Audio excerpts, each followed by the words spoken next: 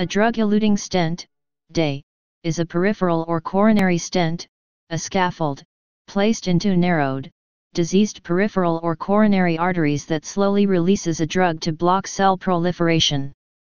This prevents fibrosis that, together with clots, thrombi, could otherwise block the stent artery, a process called restenosis. The stent is usually placed within the peripheral or coronary artery by an interventional cardiologist or interventional radiologist during an angioplasty procedure. Drug-eluting stents in current clinical use were approved by the FDA after clinical trials showed they were statistically superior to bare metal stents for the treatment of native coronary artery narrowings, having lower rates of major adverse cardiac events, usually defined as a composite clinical endpoint of death and myocardial infarction and repeat intervention because of restenosis. The first drug-eluting stents to be approved in Europe and the US were coated with paclitaxel or an mTOR inhibitor, such as sirolimus. Medical uses. Clinical trials have shown the benefits of coronary stenting with bare metal stents over other methods of angioplasty, including balloon angioplasty and atherectomy. Drug-eluting stents, DE, have also been extensively studied, and are generally superior to bare metal stents with respect to occurrence of major adverse cardiac events, MACE, generally defined as death, myocardial infarction, or the need for a repeat revascularization procedure. Stents are indicated to improve the diameter of the coronary artery lumen, when narrowing, generally because of atherosclerosis, causes ischemia, reduced oxygen delivery to the muscle supplied by that artery. Off-label use. Drug-eluting stents also have been shown to be superior to bare metal stents in reducing short-term complications of stenting in saphenous vein grafts. However, use in these bypass grafts is an example of an off-label use of drug-eluting stents. That is, this application has not been sufficiently examined by the Food and Drug Administration for that agency to recommend the use. For on-label applications, the FDA believes that coronary drug-eluting stents remain safe and effective when used for the FDA-approved indications. These devices have significantly reduced the need for a second surgery to treat restenosis for thousands of patients each year. Some concern has been expressed about overzealous use of stents in general. 2 studies found about half of patients received stents for unapproved reasons, with worse outcomes for the patients in both studies. More recent data suggest off-label use of both bare metal stents and drug-eluting stents have increased risks. However, drug-eluting stents seem to have similar or improved rates of death or MI compared with bare metal stents, and consistently reduced need for target vessel revascularization. Overall, the data support the use of drug-eluting stents for off-label indications. Alternatives to stents. Medical therapy for coronary artery disease has also improved since the 1970s, and for many kinds of patients may be as successful as stenting or surgery. For those requiring PCI or surgery, medical therapy and revascularization should be viewed as complementary rather than opposing strategies. Coronary artery bypass graft surgery is the best treatment for some patients. Differences between outcomes with stenting and with coronary artery bypass surgery, CABG, are a point of controversy. A recent study comparing the outcomes of all patients in New York State treated with CABG or percutaneous coronary intervention, PCI, demonstrated CABG was superior to PCI with DE in multiple vessel coronary artery disease. Patients treated with CABG had lower rates of death and of death or myocardial infarction than treatment with a drug-eluting stent. Patients undergoing CABG also had lower rates of repeat revascularization. 2 major randomized controlled trials comparing CABG and DE are either completed or ongoing, and have published results. Synergy between percutaneous coronary intervention with taxis and cardiac surgery, syntax, and future revascularization evaluation in patients with diabetes mellitus, optimal management of multi-vessel disease, freedom. The 5-year follow-up results of syntax showed, depending on the complexity of coronary vessel disease, PCI was either equally effective or inferior to CABG. Similarly, results from the Freedom trial published after 5 years showed CABG to be superior to PCI in reducing rates of death and myocardial infarction. Both trials found either increased or insignificantly different rates of stroke with CABG as compared to PCI. The registries of the non-randomized patients screened for these trials may provide as much robust data regarding revascularization outcomes as the randomized analysis. Other studies, including the ARTS-2 registry, suggest drug-eluting stenting is not inferior to coronary bypass for treatment of multiple vessel coronary disease. The ARTS-2 registry compared a cohort of patients treated with multiple vessel stenting with DAY, to the historical CABG cohort in the ARTS-I trial, itself a randomized comparison between multiple vessel bare metal stenting versus CABG. At 3-year follow-up, major adverse cardiac events were comparable between the ARTS-2 DAY group and the ARTS-I CABG group. Re-intervention was lower in the ARTS-I CABG group. In all comparison studies of stenting versus bypass surgery, only a small minority of patients with multiple vessel coronary disease have been eligible for inclusion in the studies, and for most patients, clinical judgment by experienced operators suggest one or the other approach is preferred. Risks. Like all invasive medical procedures, implanting stents in the coronary arteries carries risk. For the newer drug-eluting stents, very long-term results are not yet available. However, 5 years after implantation, sirolimus-eluting stents remain superior to bare metal stents. Risks associated with cardiac catheterization procedures include bleeding, allergic reaction to the X-ray contrast agents used to visualize the coronary arteries, and myocardial infarction. With PCI, the requirement for emergency CABG has markedly decreased since the days of balloon angioplasty, such that in some communities, coronary stenting is permitted in hospitals without on-site cardiac surgery facilities, though this remains highly controversial in the United States, not the least because of the rare but largely unpredictable risk of coronary artery perforation. Rarely, a type of allergic reaction to the drug may occur. Episodes of fatality have been reported. Stent thrombosis.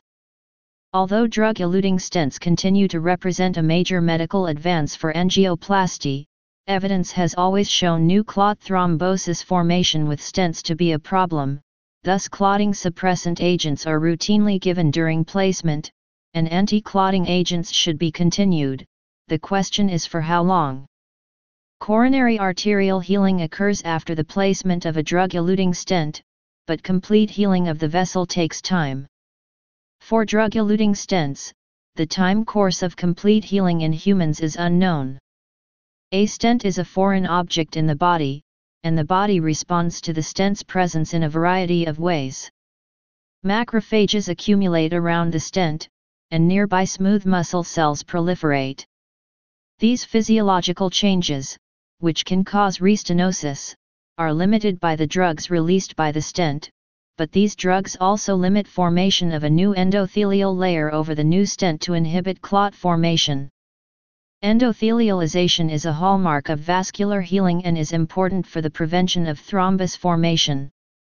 Lack of healing caused by anti-proliferative drugs can make the stent an exposed surface on which a clot, sometimes life-threatening, can form.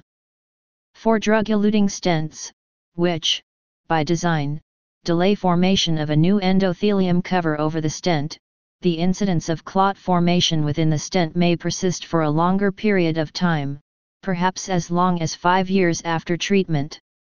Drug-eluting stents have been associated with delayed arterial healing and the prevalence of latent thrombus after 5 years, suggesting patients may continue to be at risk for stent thrombosis for an extended period of time. Though less frequent with drug-eluting stents, neointimal proliferation can still occur in day and cause restenosis. Stent occlusion because of thrombosis may occur during the procedure, in the following days, or later. The presence of thrombi around the stent may, in turn, affect the drug-eluting performance of the stent. Treatment with the antiplatelet drugs aspirin and clopidogrel appears to be the most important factor reducing this risk of thrombosis, and early cessation of one or both of these drugs after drug-eluting stenting markedly increases the risk of stent thrombosis and myocardial infarction. A recent histopathology study showed very late-day thrombosis is associated with histopathological signs of inflammation and intravascular ultrasound evidence of vessel remodeling. Compared with other causes of myocardial infarction, eosinophilic infiltrates are more common in thrombi harvested from very late-day thrombosis and correlate with the extent of stent malapposition. Whether drug-eluting stents are at higher risk than bare metal stents for late thrombosis is intensely debated.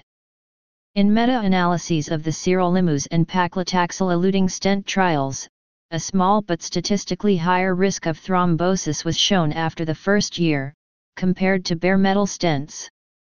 Late stent thrombosis often causes myocardial infarction and sometimes death. In other analyses, the late thrombosis risk is offset by drug-eluting stents' markedly reduced risk of restenosis and its complications including myocardial infarction. A meta-analysis concluded the mortality risk associated with drug-eluting and bare metal stents is similar. Design. Drug-eluting stents generally consist of three parts: the stent platform, a polymer coating that binds the drug to the stent and releases drug, although stents have been tested that do without a coating, and the drug. The stent platform itself is an expandable framework, generally with an elaborate mesh-like design to allow expansion, flexibility, and in some cases the ability to make/enlarge side openings for side vessels.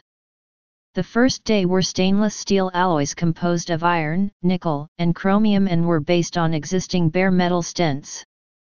These stents were hard to visualize with medical imaging, posed a risk of causing allergic responses, and were difficult to deliver, and subsequent new alloys were brought to bear, namely cobalt chrome and platinum chrome, with improved performance. Subsequently, bioresorbable stents have been developed in which the stent itself dissolves over time. As of 2009, materials that had been explored included magnesium, polylactic acid, polycarbonate polymers, and salicylic acid polymers. Resorbable stents have held the promise of providing an acute treatment that would eventually allow the vessel to function normally, without leaving a permanent device behind. 1 to 3 or more layers of polymer can be used in the coating, e.g., a base layer for adhesion, a main layer that holds and elutes, releases, the drug into the arterial wall by contact transfer, and sometimes a top coat to slow down the release of the drug and extend its effect. The first few drug-eluting stents to be licensed used durable coatings.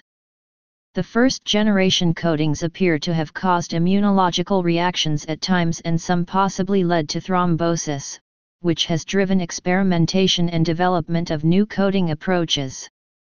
The drug is mainly to inhibit neointimal growth, due to proliferation of smooth muscle cells, which would cause restenosis. Much of the neointimal hyperplasia seems to be caused by inflammation. Hence, immunosuppressive and antiproliferative drugs are used. Sirolimus, paclitaxel, and everolimus were previously used for other medical applications and have been included in licensed day. History. The first procedure to treat blocked coronary arteries was coronary artery bypass graft surgery, CABG, wherein a section of vein or artery from elsewhere in the body is used to bypass the diseased segment of coronary artery.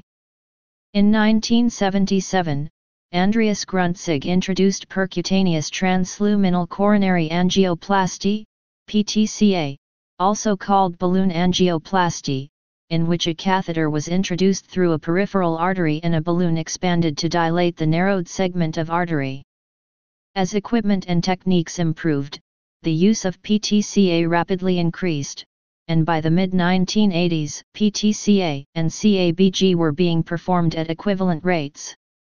Balloon angioplasty was generally effective and safe, but restenosis was frequent, occurring in about 30–40% of cases, usually within the first year after dilation.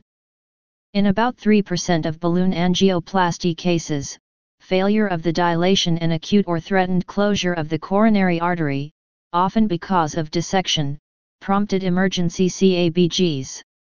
Dotter and Melvin Judkins had suggested using prosthetic devices inside arteries, in the leg, to maintain blood flow after dilation as early as 1964.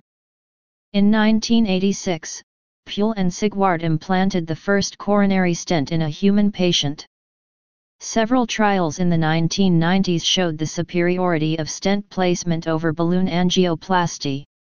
Restenosis was reduced because the stent acted as a scaffold to hold open the dilated segment of artery, acute closure of the coronary artery, and the requirement for emergency CABG was reduced, because the stent repaired dissections of the arterial wall. By 1999, stents were used in 84% of percutaneous coronary interventions, i.e., those done via a catheter, and not by open chest surgery. Early difficulties with coronary stents included a risk of early thrombosis, clotting, resulting in occlusion of the stent. Coating stainless steel stents with other substances such as platinum or gold did not eliminate this problem. High-pressure balloon expansion of the stent to ensure its full apposition to the arterial wall, combined with drug therapy using aspirin and another inhibitor of platelet aggregation, usually ticlopidine or clopidogrel, nearly eliminated this risk of early stent thrombosis. Though it occurred less frequently than with balloon angioplasty or other techniques, stents nonetheless remained vulnerable to restenosis, caused almost exclusively by neointimal tissue growth. To address this issue, developers of drug-eluting stents used the devices themselves as a tool for delivering medication directly to the arterial wall. While initial efforts were unsuccessful, the release, elution, of drugs with certain specific physicochemical properties from the stent was shown in 2001 to achieve high concentrations of the drug locally, directly at the target lesion, with minimal systemic side effects. As currently used in clinical practice, drug-eluting stents refers to metal stents that elute a drug designed to limit the growth of neointimal scar tissue, thus reducing the likelihood of stent restenosis. The first successful trials were of sirolimus-eluting stents.